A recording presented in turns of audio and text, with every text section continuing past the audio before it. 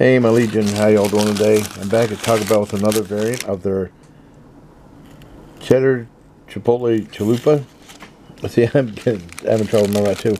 I got it with black beans this time, black bones, and it's down the bottom with extra Chipotle sauce.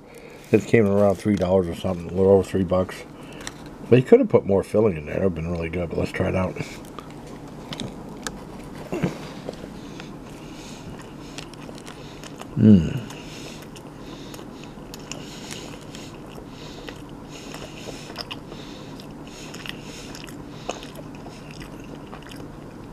It's off the kiosk. It's pretty good. The black beans are really good.